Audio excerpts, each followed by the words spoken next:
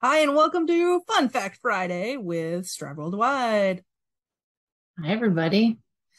Hey, Sarah, can we talk? And I wanted to talk about a little bit of a problem I have. Okay. Okay. So I'm going to show you all of my emails. These last nine, they're all from you. Yeah, I had a lot to say. Okay.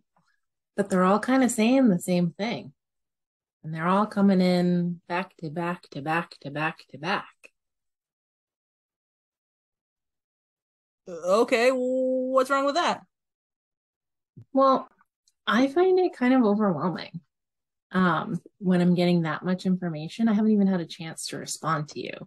So, what I appreciate is if you send just one email and wait for me to respond.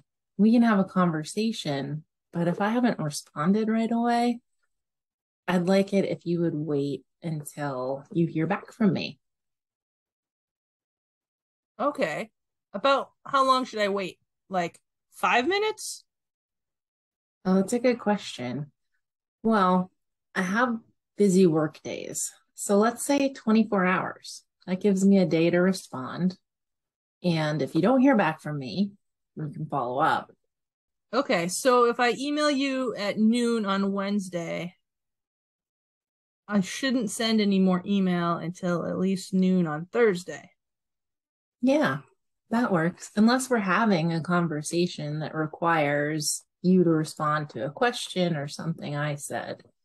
But all of your emails were just checking in, seeing how I'm doing, asking kind of the same question over and over again.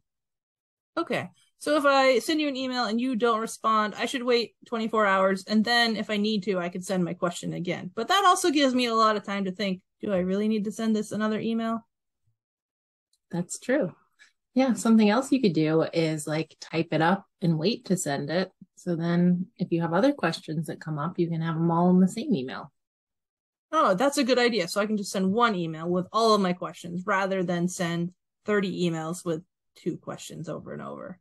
Okay. Thanks for telling me. I didn't know that that was a problem. Yeah, thank you. I appreciate your openness. And I think it'll be less overwhelming and we can have a good conversation. Great. Sounds good. So join us for our social skills and healthy relationships class coming up in August, where you can learn fun facts like this and so many more. Bye. See you next week for another Fun Fact Friday.